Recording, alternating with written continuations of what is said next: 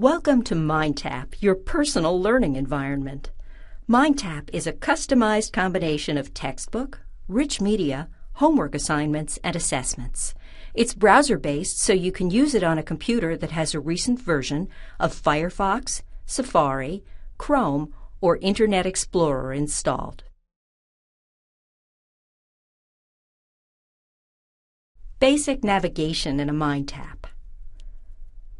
In this video, we'll show you how to navigate around your MindTap. This is your learning path with learning units on it. You can scroll and see more learning units. Here is the Learning Path Navigator. Click it now and the Learning Path hides. Click the Learning Path Navigator to view the learning path again. Want to know more about your MindTap? Click the Info icon or click the book image at the top left corner. Now you can see the cover of the original book, the name of your course, and some info about it, for example, when it meets and the dates it runs. To return to your learning path, click Enter or the Icon View icon. Over here in the upper right corner, you'll see your name and a link that lets you log out when you're ready. You'll also find a link to customer support. On the far right is the App Dock. Each of these icons represents an app that works with MindTap. Different MindTaps have different apps deployed, so your App Dock may look different from this one. You'll definitely have a notepad, and we discuss how to use it in the Annotations video.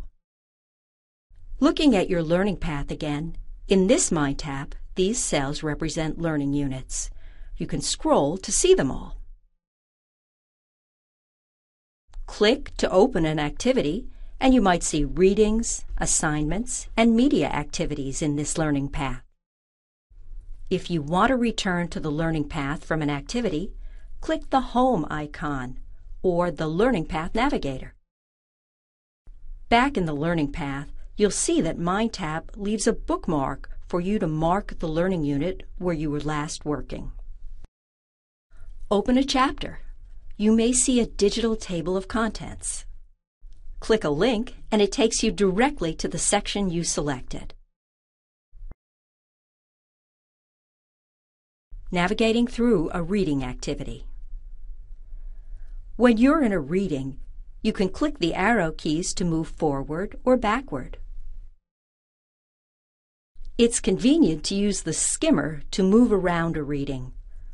Point to the bottom of the page and the skimmer displays. Drag the orange icon right or left to move around the reading. MindTap will show you where you are in the reading. If you see a key term in your reading in blue, click it to see its explanation. If you have questions during your MindTap session, you can click the link to customer support at the upper right of the screen. A link to customer support also displays when you log out of MindTap. Thank you for viewing this video.